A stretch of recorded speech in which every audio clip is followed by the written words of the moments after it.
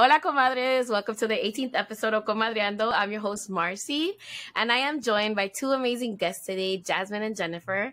I will let them introduce themselves. Who are you?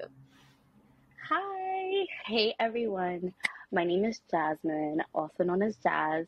I am a full spectrum doula. I had to think about why I'm here, right? Which version of myself am I talking about today? I am a full spectrum doula based out of the Bronx in New York City. And I support people and meet them where they're at and I affirm them where they're going through their journey. For me, full spectrum means birth, death, abortion, miscarriage, and postpartum. Thank you, Jazmin. Jennifer? My name is Jen. I am also a full spectrum doula based in Uptown in New York City. I am queer, first generation, Dominican, and I'm also excited to be here and talk about all things like birth and, whatever else comes up. All right, de lo mío. Okay. We're really excited. So today's topic is doulas and reclaiming birth. So it's one we've talked about before lightly on the show, but I feel like it's very important to shine a light on that and to have birth justice, right? I want to promote having more naturalistic births, similar to the ones our parents and ancestors experienced in the past, and returning to our roots, right? Like not leaving out medical intervention, but avoiding it. Yeah, avoiding it. Because I feel like a lot of the disabilities and things that are going on now, besides it being made, genetic, sometimes it has to do with the things that happened during the birth, and during the pregnancy. So I want us to, kind of return to our roots and focus on that. And with that being said, let's get started. What is your profession? And this one, we can have Jen start with that. Yeah. What do you do besides being a doula? Oh, okay. Yeah. I do lots of things. I'm also an emergency management specialist for like a government agency. And that's how I pay my bills. And then I also am a virtual assistant to someone, and that is also like how I pay for stuff. So for me, doula work is like is a thing that I'm passionate about, and I hope to eventually make like my full-time job, but at the moment it's not. So I do all these like other things too. Awesome. Thank you. Jazmin? I like how you said this is how I pay my bills, because like that is a very accurate description about why we do other things, right? Why it seems like we have our hands in so many different pots, which we'll probably touch on. It was just like a challenge in doula work. But the way I pay my bills right now is I'm a childcare provider. And I work part-time as a childcare provider. I've been doing this for like 10 years on and off when I'm like in between jobs. And so far it's been the most rewarding work that I've done. And I also, what else? Oh, I'm a student. So I'm working on my bachelor's. So that's how I split my time. Awesome. Cool. Awesome. Wait, what are you studying? What is your major in school? It's a mouthful. It is the multi-interdisciplinary studies of Black studies, women's studies, and healthcare. So my goals are to become a midwife, a nurse. Nursing is still on my path. COVID kind of changed some things for me in my relationship with nursing and healthcare overall, but I've been working in healthcare also for like 10 years. So like healthcare and childcare have kind of been where I keep landing and find the most joy. And that's part of the reason why I became a doula, was to like help in a more holistic way. That's awesome. Thank you so much for that. So let's backtrack, because I know there's some people that listen to this that don't know what a doula is. So can we give like a definition, like kind of textbookish, and then like you guys can bring other like aspects of it that are not necessarily covered in the textbooks? Have you ever looked it up before, like the definition, Jen? I have, yeah. What's your favorite definition?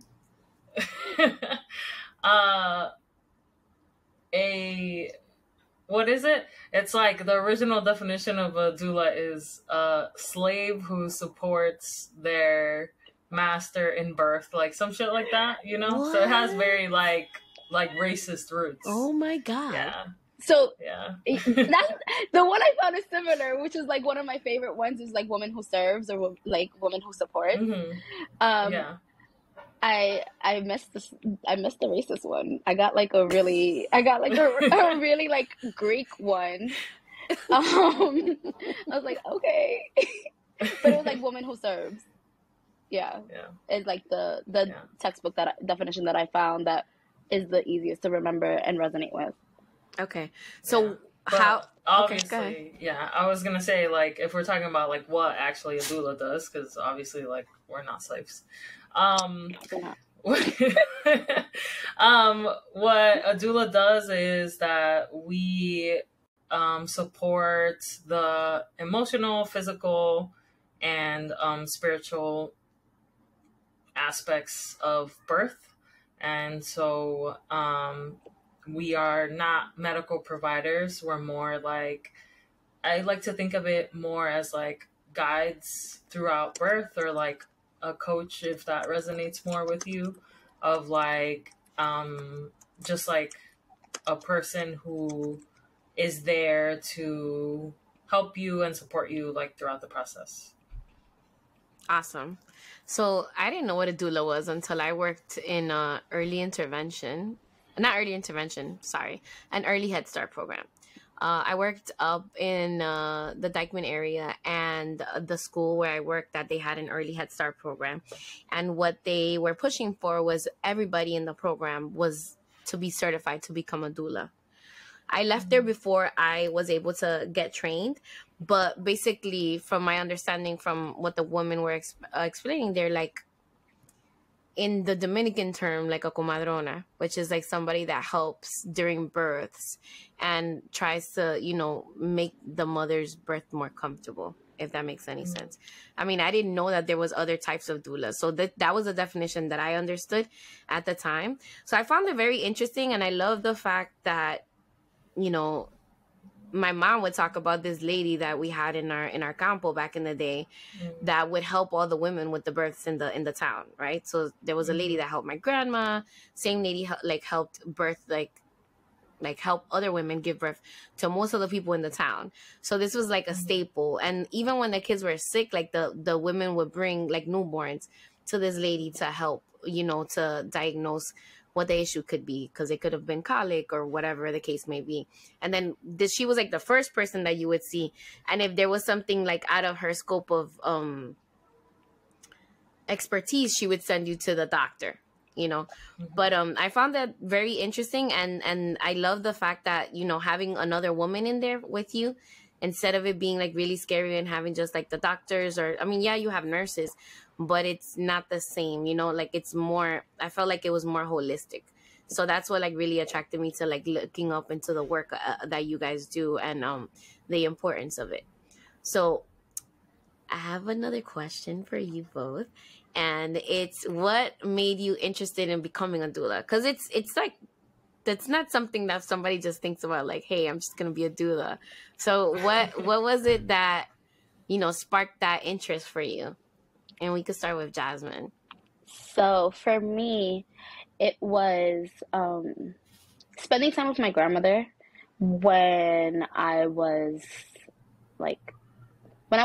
My mom was pregnant with twins, and like obviously I was obsessed with my mom's pregnancy, and I used to hang out with my grandma because my mom was pregnant with twins, and so I would ask my grandmother questions in my broken Spanish, and she would explain it to me in her very her very poetic campesina voice, and I wouldn't understand what she was talking about. And watching like TLC, A Baby Story. So like I had these three things happen to me around the same time. For those of you who don't know about TLC, A Baby Story, it was like this national show that was on TLC when it was called the Learning Channel. And it would document different people's birth experiences.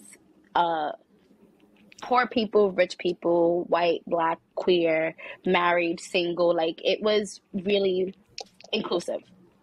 For 1996, I was saying a lot.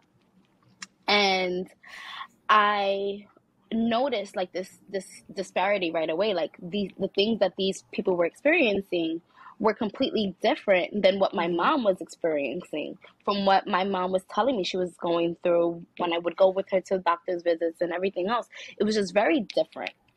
And I fell in love with water births. I was like, I'm going to have a water birth because I'm sitting here talking about pregnancy with my grandma, and she's telling me that she gave birth, I think that there was 9 living children, but like maybe like 11 or 12 births total. And she did these unmedicated. And mommy's talking about epidurals. And I'm just like, they put a what in your back? A whole, what? A big needle? No, if mama can do it, I can do it, because like you sound scared and she sounds empowered, and I want the empowered experience.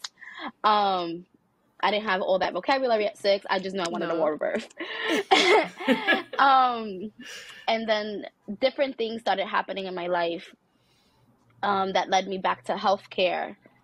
And about 4 years ago, I went through doula training through Ancient Song, after a conversation with a couple of people that went to Ancient Song, Griselda included, and really like learned like this is where I was meant to be. This is where I'm supposed to be. Like the fact that I've had this knowing, like this intuitive, like powerful knowing that like this is what we're here for, and we're supposed to do it in community. We're supposed to do it surrounded by love. Like oxytocin doesn't only help you birth, but it also is the love hormone. So like there's a reason why all that is produced during labor and pregnancy. So let's do that. That sounds more empowering. Yeah, and I love that. Like just now it's all about, for me, it's about affirming people's decisions, because I'm not here to tell you what is best for you. I'm here to affirm whatever decision it is that you make, because I know that I'm the only one who's been talking about water births, and I'm one of the only adult grandchildren who doesn't have children. So like their experiences versus what their parents' experiences were so different that like they look at me like I'm the odd one out. I'm like, no, it's okay. Yeah, that's usually like when you rattle the cages and you kind of like go against the grain. That's usually the case in families, especially when people are used to doing it a certain way for a very long time. All right, Jen, your turn. Yeah, it's so funny that you mentioned the baby story, Jasmine, because I've heard like a few doulas mention that was like the thing. Like they were like, yeah, I used to watch this and like fucking love birth. I did want to say something before I go into like what got me into doula work. So comadronas are midwives, and they deliver the babies. As doulas in the context of the US, we don't. Yeah, so I'm not out there catching babies. I'm just like supporting. Yeah. I never heard the comadrona term. I've heard patera. Una partera, yeah. So like the way I explained it to my grandmother is like, yo ayudo los parteros. Like that's what I do. Like I'm their assistant. I'm like the middle person. Yeah. Got it. Yeah. So wait, is there in like the context of our culture, of Dominican culture, is there something similar to a doula that we used to have, or no? I don't think so. Like I don't think there's a term. Yeah. Not that I can think of. Yeah. The only yeah, I think it would just be like the midwife doing it, and then the midwife would have like an assistant, but it would be like a birth assistant helping the midwife. But so wouldn't they do like kind of do it in community? So somebody that already gave birth would be there. They wouldn't. I know for a fact probably they wouldn't let anybody that hadn't had children be in the birth. I don't know what was the reasoning for that. Yeah. So you bring up a good point, right? So it's like, the reason doulas exist in the U.S. is because we've been separated from kind of those like traditions of like community, right? So like, and community, because like which, you know, to a certain extent, I'm sure this still happens now, is like you're seeing people give birth all the time, you're kind of around it all the time, and you're talking about it. So there's no need to have this like outside person to help you prepare for the birth, because it's kind of like you've been preparing it for your whole life. And then also like you have like a comadrona that you go to that kind of like explains everything to you, and you have people in your family that are like supporting you and stuff like that. Versus like here, it's like we rely heavily on like the medical system and stuff, and like we're just like, again, like Jazmin said, separated from community. So it's like that, like detachment from the roots makes it so that we have to exist.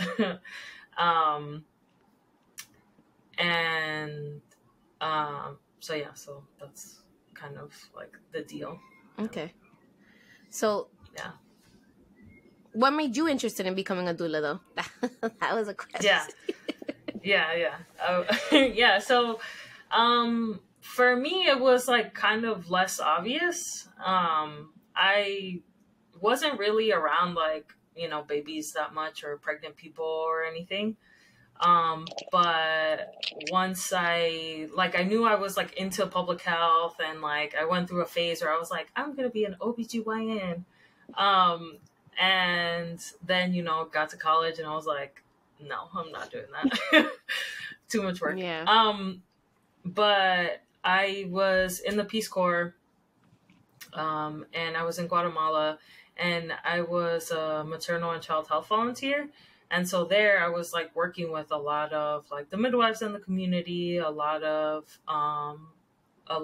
just like people who are pregnant, people with young kids. And that's really kind of like where the interest started, where I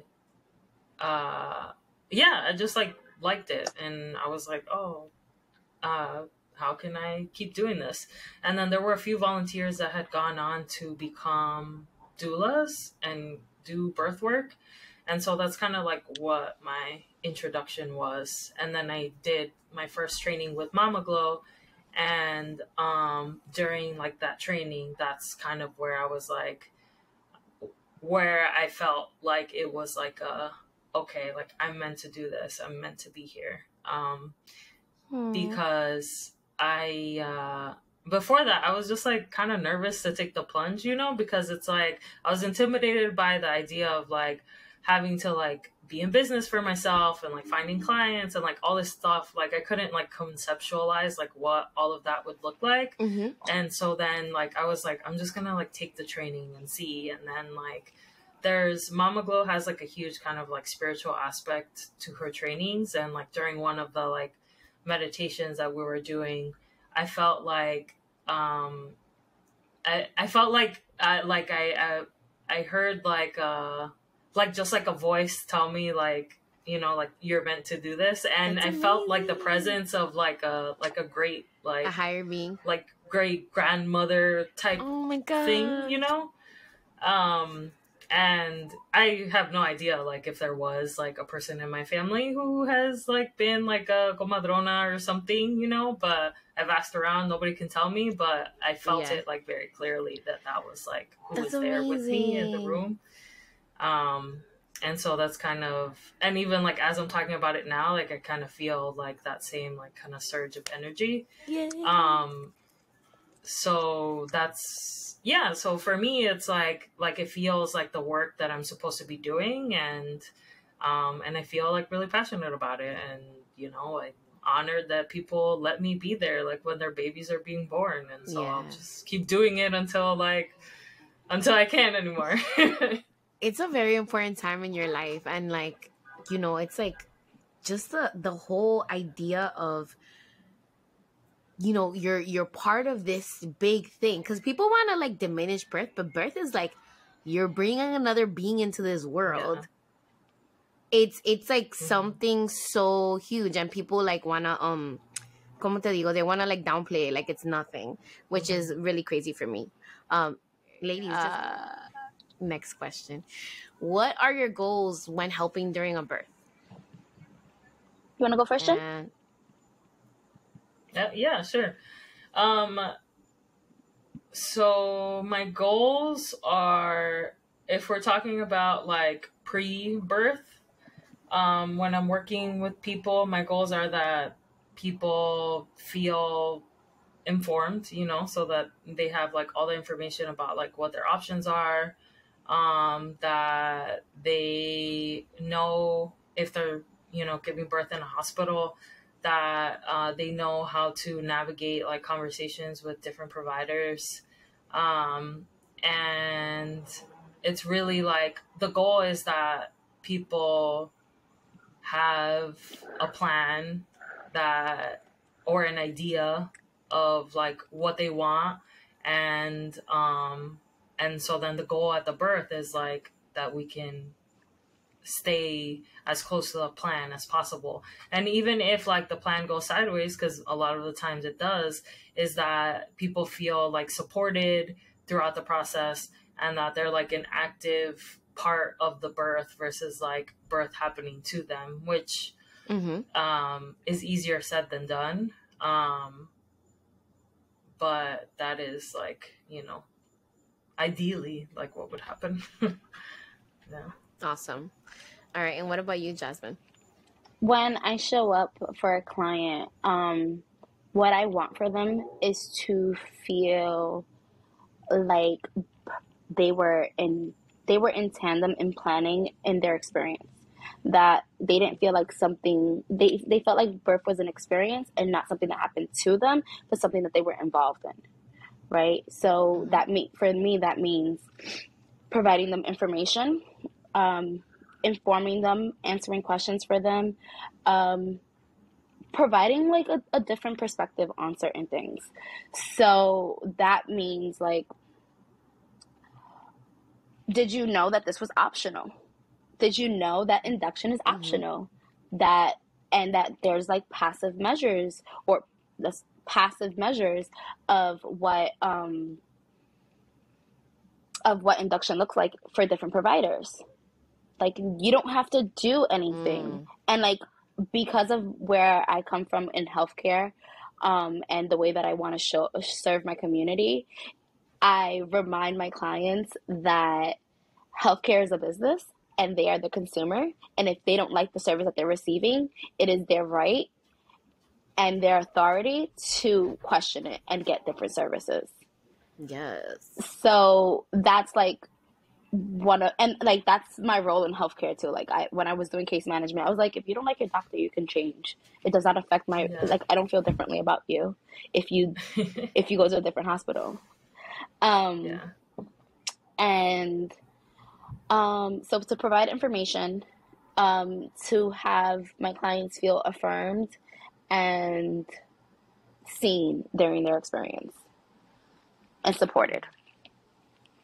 Yeah, I love that. And that's such a good point. It's like fire your doctor. Like so many doctors need to get fired, reported, and also, fired. Yeah, like. Yeah. Shut down. And also, like the thing that drives me nuts is like when I work with people and they have like, you know, they have these like amazing visions for their birth, right? You know, they're like, I want it unmedicated and like no interventions and like all this stuff. And then their doctor has like one of the highest C-section rates like in the city, you know? So it's like, it's really important that your birth team supports like what your vision is for your birth, because like if you go in there and you share like with your doctor like everything that you want or like what you're planning for, and then their reaction is like, oh, like we'll see, or like, no, you really can't do that, because, or they won't even say why, they'll just be like, no, you can't do that, then you're already setting yourself up for failure, because like this person is already not on board with like what you're trying to do. And then it just like, then the birth becomes about like fighting this person, and like, and it just like makes everything more difficult. It's not empowering because you're fighting. Yeah. And like, you don't realize that you have the autonomy to say, I don't have to fight with you. I can go somewhere else. And like, that goes for your doula, that goes for the nurses that are servicing you, that goes for the doctors that are servicing you, the med group, the hospital. Like, you have authority in this experience because you're paying for it, whether you're on Medicaid, whether you are a commercial health insurance recipient, like through your employer, you pay for that. You are empowering these people to make decisions for you, and they don't affirm or align with your beliefs, and you keep going. I don't like, please ask these questions. If this is important to you, ask your provider, is it important to them? Because it will come out before you give birth, and you will feel much more empowered during your experience of birth if you know this ahead of time.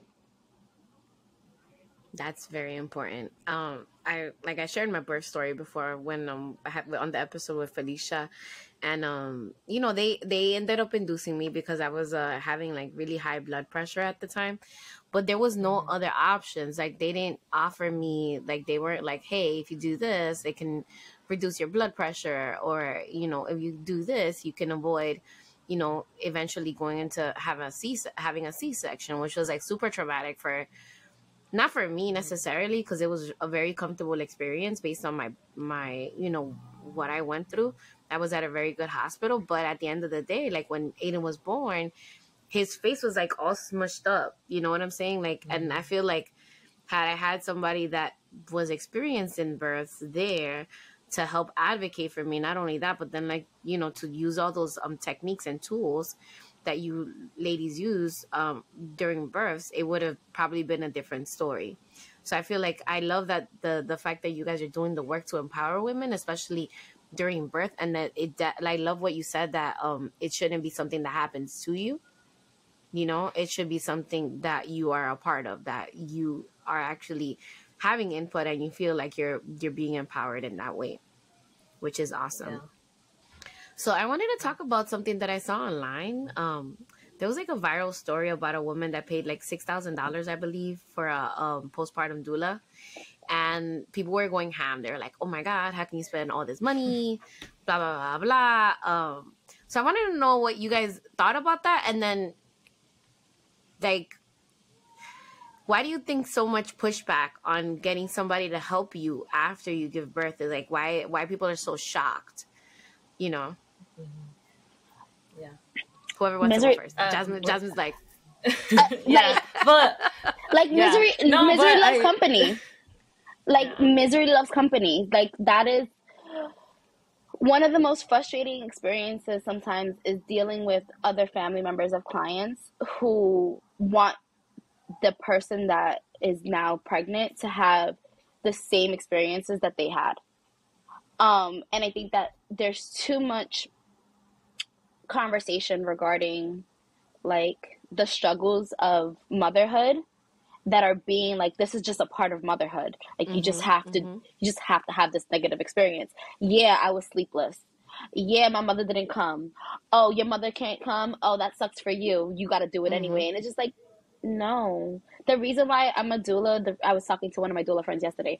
The reason why I'm a doula, the reason why I'm a childcare provider is because everyone deserves someone who gives as many fucks as I give.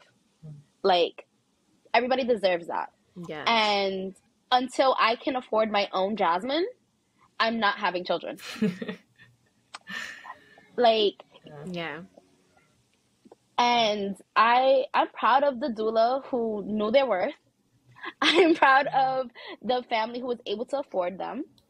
I am proud of them for the way that they articulated, because I did read like the one response that the mom gave back is like, it's 3 nights a week and I get to show up as a better version of myself because of my doula. Yeah.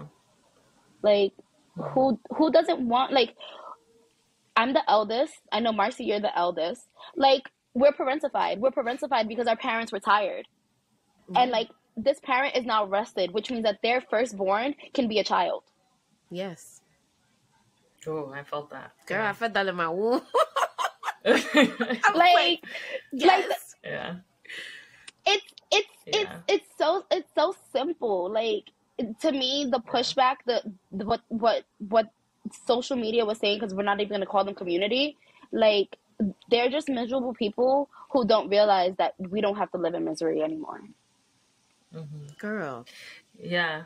No, you're right. And it's like, if you have the money, because also it's like we see the $6,000 price tag, right? But we don't know how many hours this doula put in. We don't know how long the contract was for. Yes. We don't know if it included like birth support before. You know, there's like all these different things. If like, we don't know if there was classes in there. Like, we don't know like what else was in this bill. Right? Lactation support, like.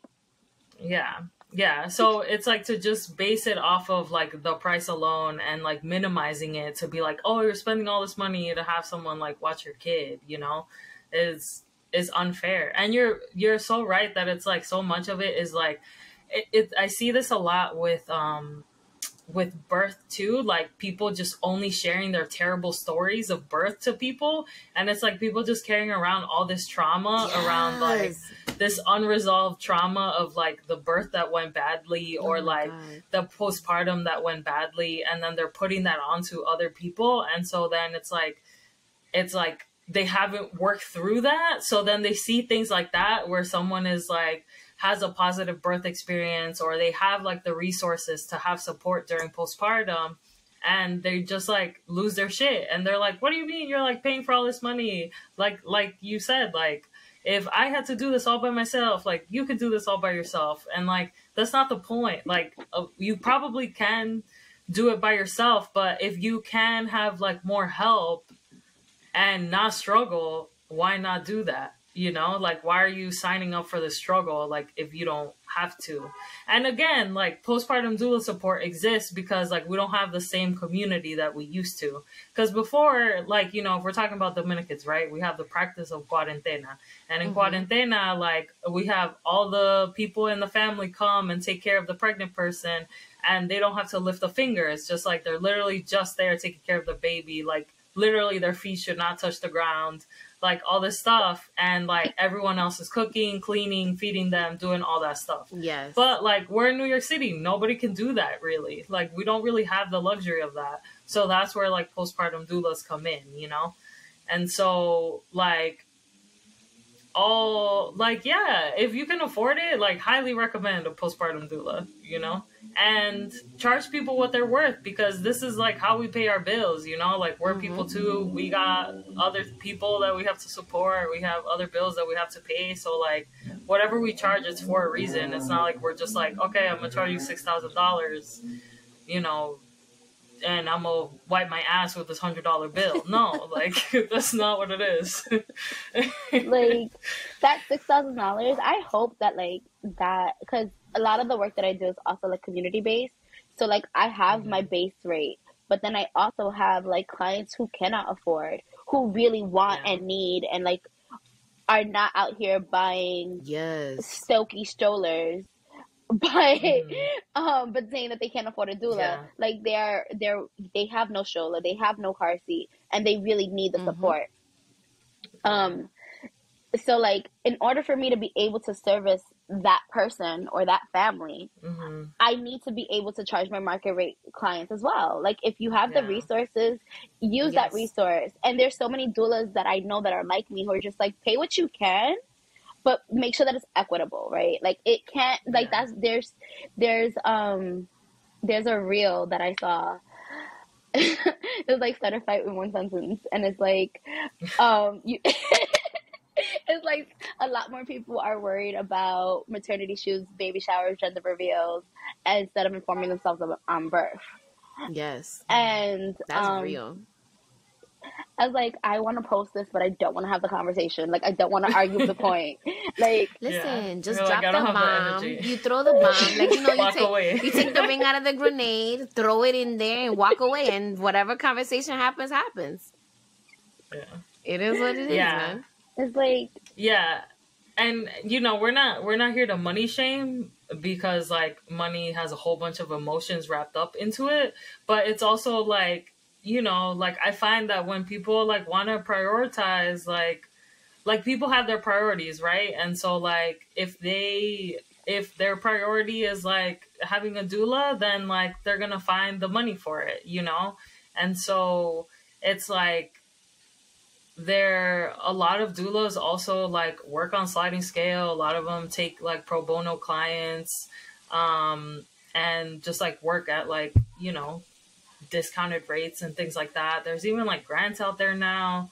So it's like, if it's something that you really want, like, I don't think that you should just assume that that's going to be like the price tag that you have to pay. And it's also like being honest about like what you can afford, you know, because like sometimes, like as the people who's providing the service, it's frustrating when like we have someone who asks like for sliding scale, and then like you get to their house and they live like in a penthouse on the Upper East Side, you know?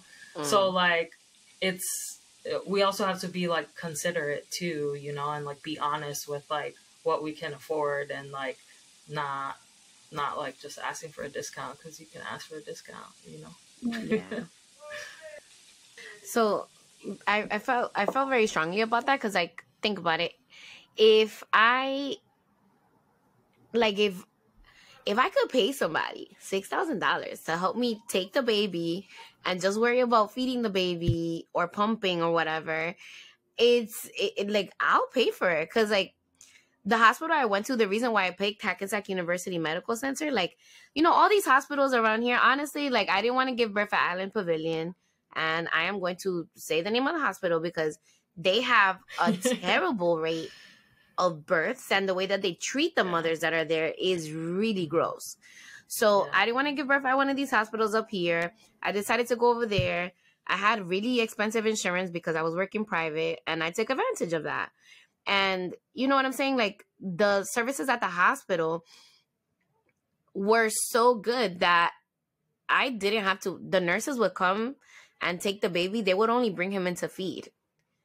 And if think about it, if you don't have to actually get up, the baby's already awake, and you have somebody bring them to you, either, you know, you pumped already and they put them on your breast while you're still sleeping, and you don't have to actually wake up, I would pay for that. Like, the reason why mothers are so stressed out is that, you know, a lot of them have to do it alone, and you don't have to do it alone. You do not have to struggle. I love that Jazmin said that.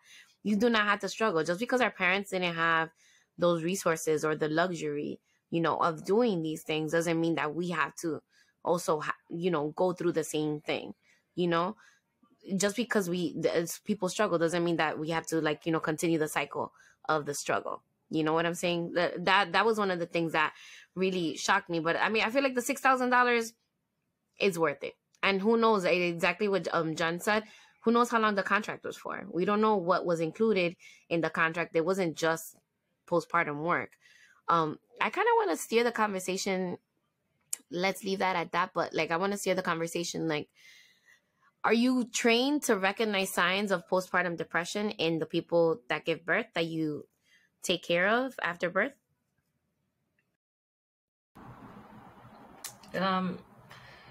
Loosely. Like, there are certain things that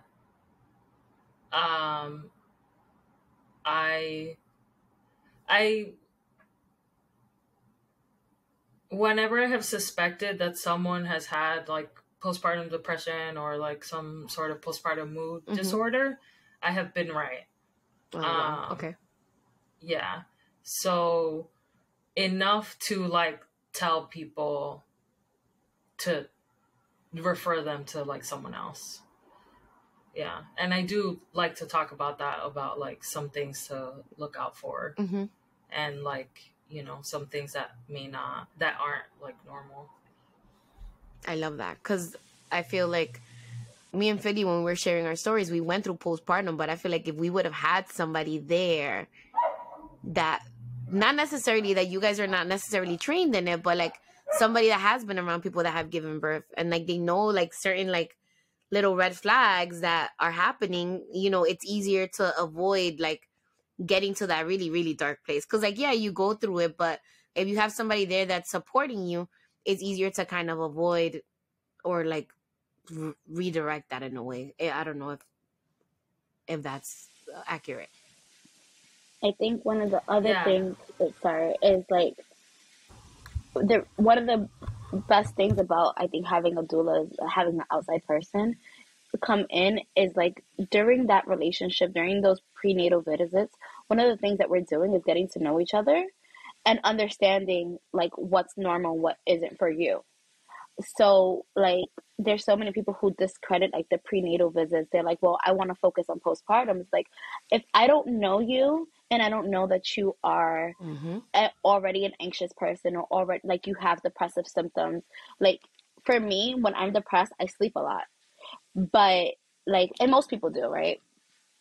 But you're also during postpartum, like, and we're just pregnant, like, so you should be resting, but is this a normal amount of rest for you? And like, you have to develop that relationship with your client and understand who they are just a little bit more, so that we can adequately refer services and adequately like recommend solutions, and like think of like know who you are.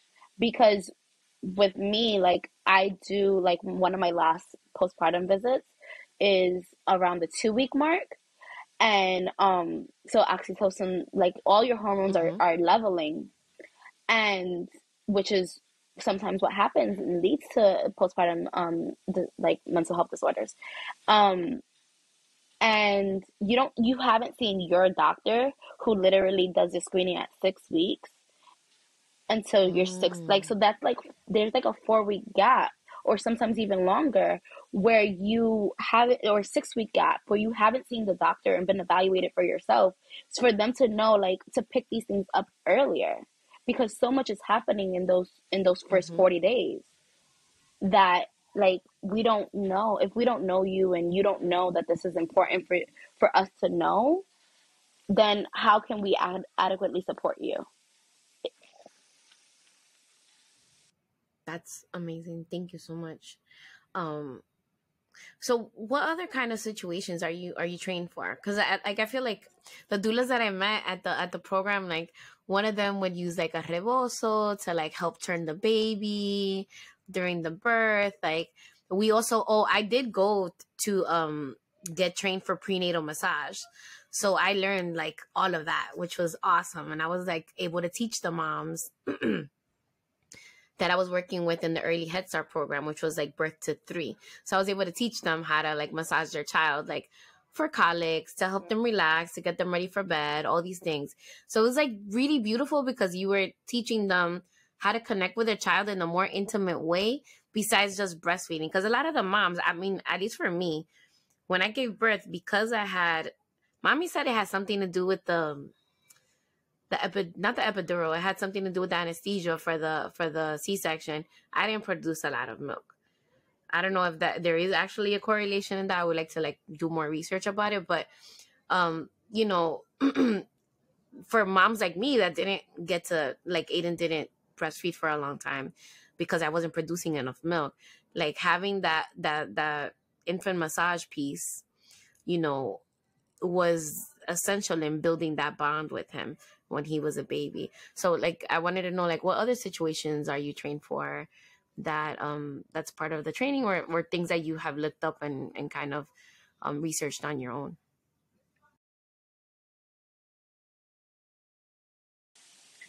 A lot of the additional things that I know have come through practice, or talking to other doulas who are like massage certified, or who know, like I am a fan of acupressure and acupuncture.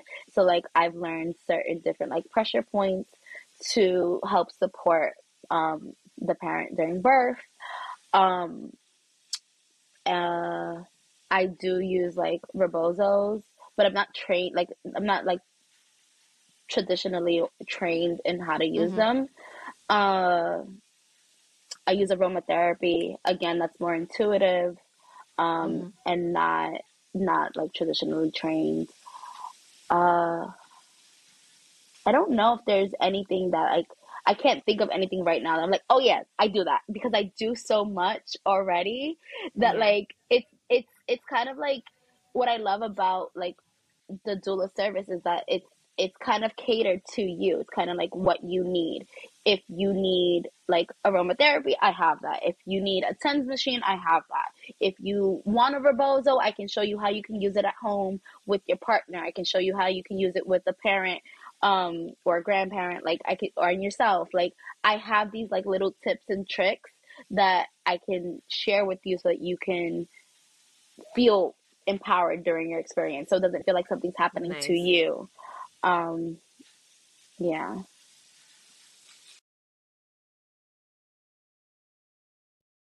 I would say the same thing as Jazmin. I am like trained in lactation too, so I support a lot of folks like with lactation. I let's see what else. You just like kind of pick up like a bunch of stuff, because there are some people who are like more like more touch, so it's like like you kind of learn like these different little massages or like different comfort measures or like the acupressure points and stuff like that.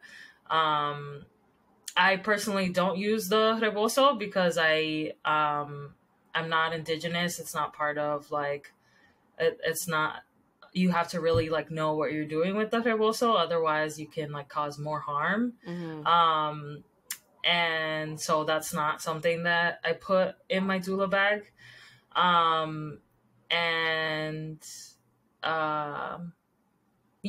Basically just like kind of like whatever people need. I tend to do a lot of like, I'm big on like food, so I make like lots of teas, lots of broths, things like that. Yeah. Wait, so you guys have like a doula bag, like a doctor's bag? Like, what do you put in your doula bag? Yeah. I'm like, what does it look like? What do you put in there? Yeah. So in my doula bag, I have like, it depends on like the birth too, or like the hospital that I'm going to, or like if it's a home birth. But I have like I do have like a birth ball that like I take sometimes. I also have like some essential oils, some like different types of like things for people to hold. What else? Lots of snacks for myself. Honey sticks, like coconut water. I actually don't have chapstick in there. I usually tell them to bring the chapstick, but I should have it in there. It's for you. Oh, for myself. Yeah. Okay. Yeah. Chapstick for myself. Yeah. Sugar. What do you have in your bag, Jazmin? I have, I'm happy you brought up the whole rebozo thing, because like I don't use it to spin babies. I use it for like the pressure point on the hip. So on I the like back, so like for pain relief. I don't use it for spinning babies because I'm not trained in that. But I do have a rebozo, or it's just like a nice little scarf. I have these like massage rollers that I've gotten. I have like a lot of pain management stuff because that's what seems to be the bigger concern, is like I don't want to be in pain. So to combat that, I essential oils, the massage roller. I actually have a roller that I make for myself that has been super for like pain and discomfort during my cycle. So it's the same muscles that are in pain when you're in labor. So depending on the client and the level of comfort that I have with the client, I'll share the one that I have, or I'll make one for them. I have the Birth Partner, the book, in my birthing bag because a lot of partners tend to like it, or like if I forget something, or if I just want to like double check something, I like to keep that as a reference. I have a birth ball and a pump,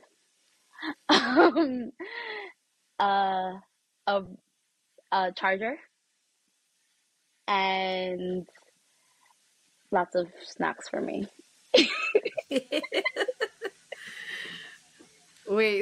I wanna know like more about like what have been some of your most memorable births?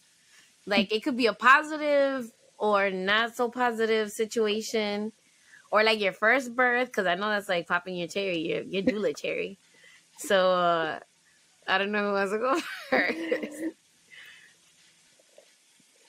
I cried twice in 1 week, for a good reason and a bad reason. Oh no, okay. I cry at every birth. I don't. I'm really good at like disconnecting. Like I walk in and I walk out. So like so it took me a while to get my first client because nobody wants a doula to be their first, like nobody wants that. So I ended up having to be the first birth. Yeah, people avoid it. Yeah, they get scared. They think that they think that we're just practicing on them, but they don't realize that doctors are actually practicing on them. That's such a good point. Yeah, like I've never like connected the two. Like, how do you know? Yeah, especially in July when the new residents start. You could be the first baby that your doctor catches, but nobody says. But nobody questions the resident. Oh my god, no! They don't say, oh, when you have 4 different hands inside doing a measure of the cervix, you don't question that. But you don't want me to be your first client? Like you don't want me to? You don't want to be my first client? I'm so awesome. No, it's okay, y'all. We're not salty at all. No, not anymore because we've been there. So it took me a while to start getting clients. And I ended up like in overdrive, and I had 4 births in like 3 weeks. That's bananas. Yeah, it was, and then I went on a hiatus. I went on a much needed rest. But the birth that made me cry was this parent who really needed support. They were in a shelter. They were in an issue of like emotional abuse. They had a toddler, and they were like 38 weeks pregnant. And they were still nursing their toddler. So I meet them, and they share so much with me, right? I met them on Sunday, and we were texting and like getting to know each other and trying to coordinate an official like introduction, because I don't want to show up at your birth and that's the first time you're meeting me. That's not what I'm here for. Like, hi, I'm here to see your vagina. And to touch you intimately with permission, please. I have done that before. It is slightly awkward, yeah. It's unsettling just a little bit. Like I don't feel like you're getting a full like experience with me, and I don't want you to have a discounted experience. So, and they were so preoccupied about how they were going to finance my services, and I was just like, well, we'll work that out. Like, that's fine. I appreciate the fact that you want to pay me, but you really need the support, so we can work that out. Right now, let's figure out what's important to you about your birth, and let's coordinate, and come up with like a really workable plan, because you are literally like, you're dilating. You're in passive labor. You are actively dilating. So their toddler, I think, was like 3 years old, and so that birth experience was super fresh.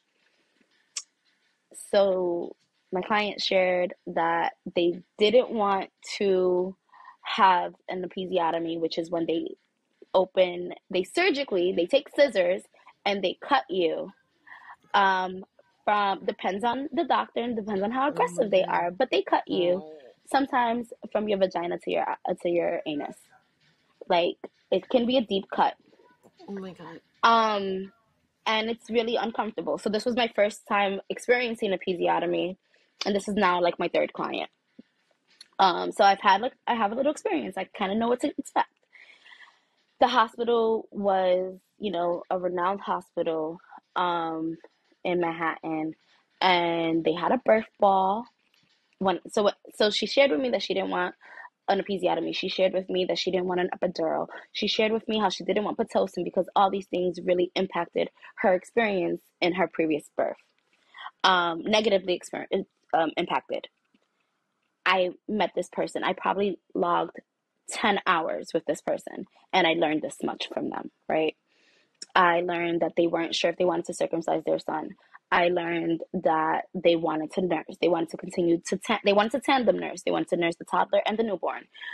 All these things that were super important for them. And I was like, they wanted delayed cord clamping, which is where you just wait a couple of minutes until the umbilical cord stops pulsing before you cut it. The physician who was there at the birth was the same physician who was there at the first birth. In the 9 months that they were going to prenatals with this doctor, they never expressed any of their concerns. So I walked in. So they didn't want a membrane sweep. They got it anyway. The first birth, it felt really like, sorry, I live in the hood, y'all.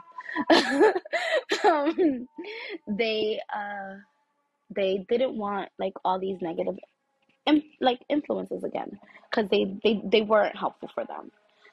And I get to the birth. So that was Sunday.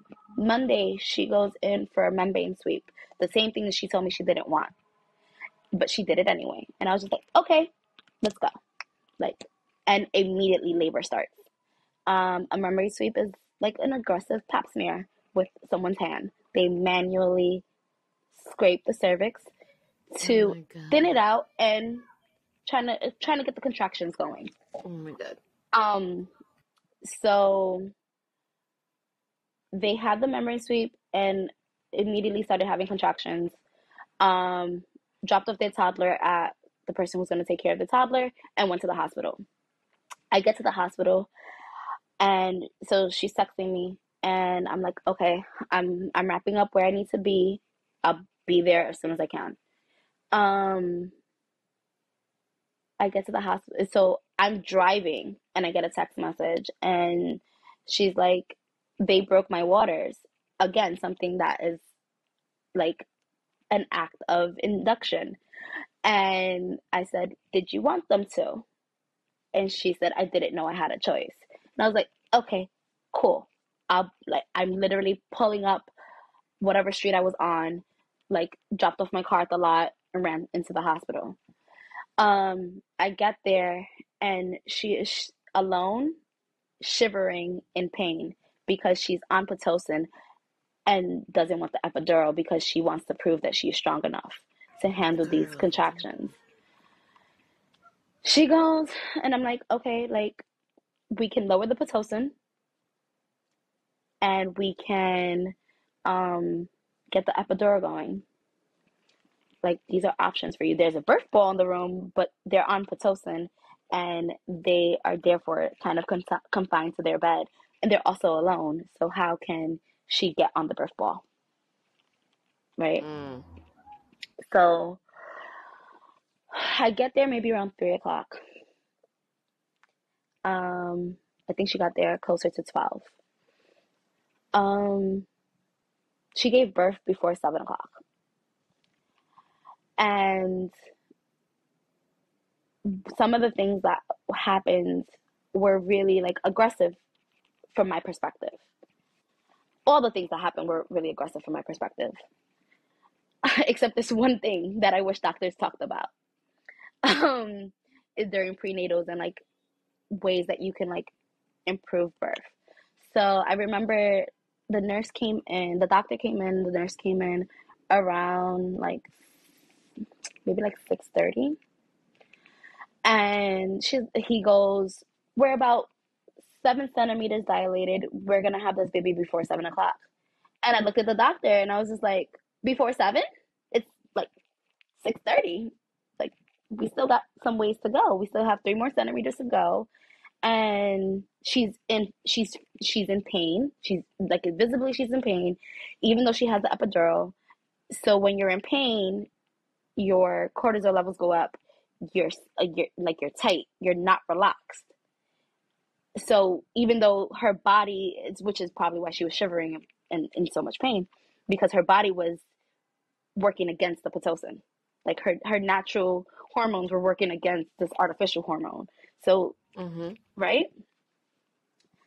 And I looked and I said, like, that's really quick. Like, why are you so certain? And the nurse kind of looks at me and just nods. And I'm like, oh no. I was like, no. So I feel like he had her push when she was like around 9 centimeters. And, you know, the one thing that he did that I enjoyed is that he had mineral oil nearby, and he had the nurse pouring mineral water into the vaginal opening, and he was massaging in this way. For those of you who will watch the video, it's like this cross action where you release the muscles in the perineum. I never feel comfortable in the way I say that word, but that space between the vaginal. You got it. Yes. The space between the ghetto term for that is gooch. The gooch. The gooch. Massages the gooch, the muscles between the vagina and the anus to relax and work for labor. So I'm like, okay, and he's actively like massaging, and I'm like, I've never seen, like, this is my 3rd birth, and this is the first time I'm seeing this. Look at you, you're doing something amazing. And then here comes the scissors. And because she never spoke to the doctor in her 9 months of prenatal visits with the doctor, I didn't feel like I had the authority to remind him that she didn't want that. So I feel like I failed my client because she ended up with an epidural, a episiotomy, which in recovery during her postpartum was one of the most challenging things she went through. Man. Because now this is like scar, like you're cutting scar tissue. So when you cut scar tissue, the healing process is twice as long because it takes longer for those vessels to grow back or reconnect. So I went home really sad because I didn't feel like I did a good job in supporting my client, and all the things that she told me she didn't want, she ended up experiencing. Oh.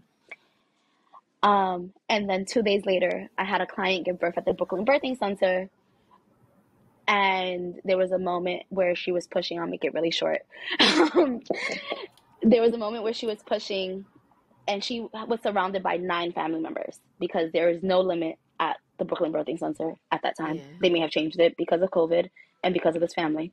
But there were 9 members of the family there in support and watching their youngest sister, youngest daughter, niece, like, give birth.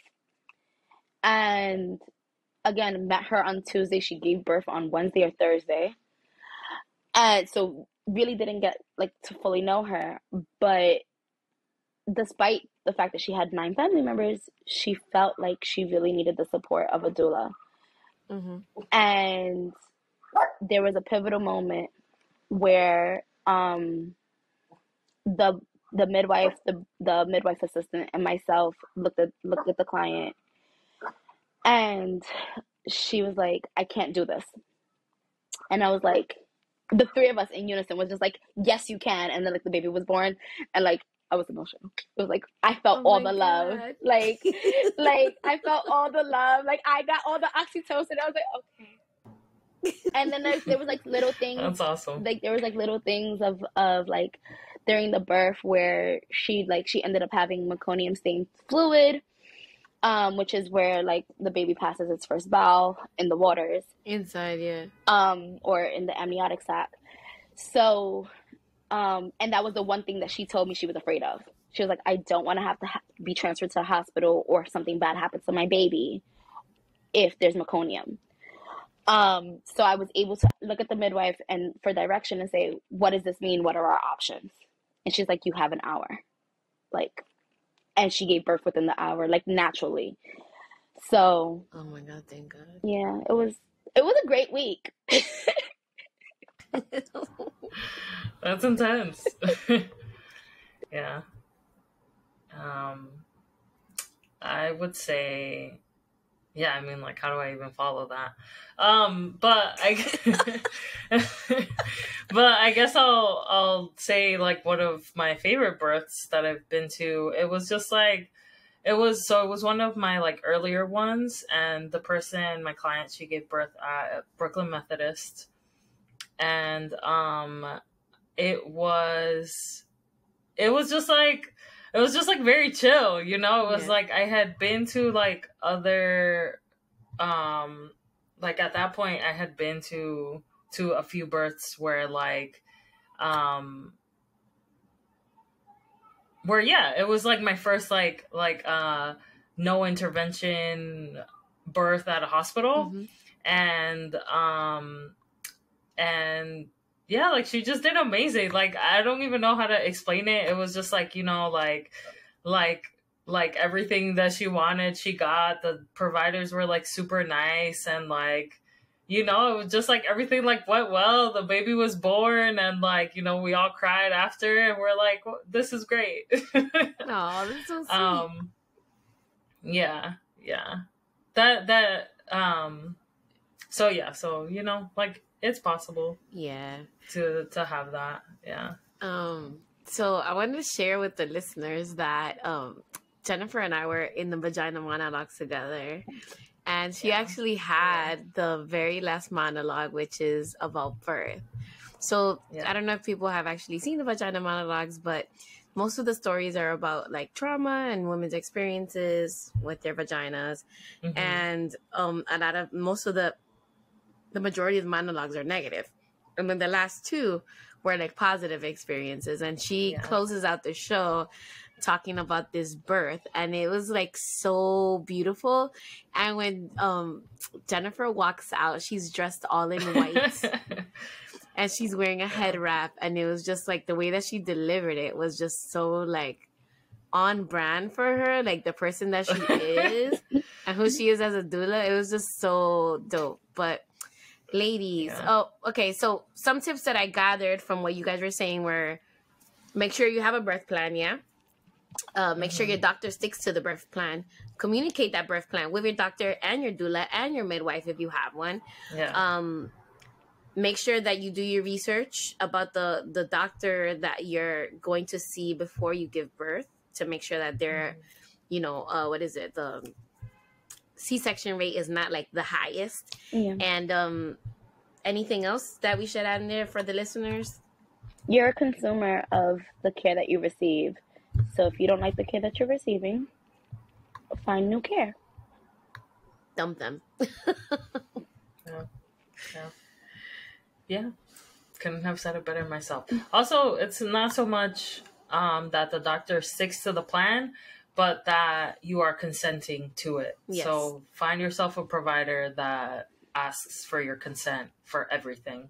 Because you shouldn't be told what to do. They shouldn't say like, I'm going to do a memory sweep, I'm gonna give you an epidural, or we're going to do this now. Yeah. Like, it should always be a question, and you can always say no. It's never like they phrase it as like a thing that they're going to do, but you can always say no. No is a full sentence. Yes. You can also defer. It can be not right now. Like, okay. Yeah. Like, this is about you and your experience, not about what they want for you. This is about what you want for yourself. Yeah.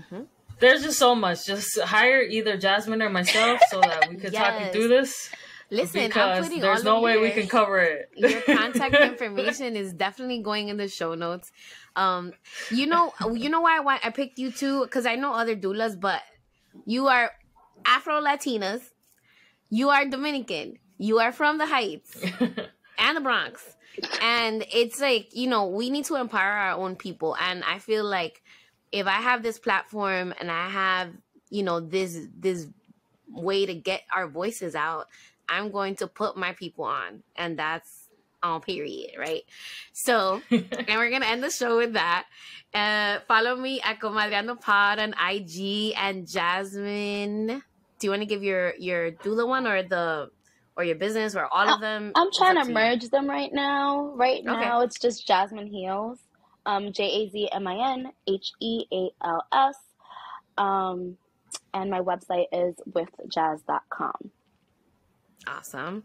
And you can follow Jennifer at Gem of a Doula, JEM of a Doula, DOULA, on Instagram. And you can also, my website is unitedinbirth.com.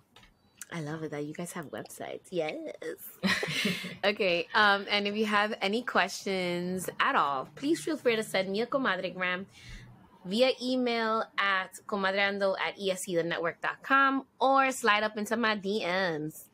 And thank you for spending time with your comadres and your doulas. All right, everybody. Have a good night. Bye. Bye.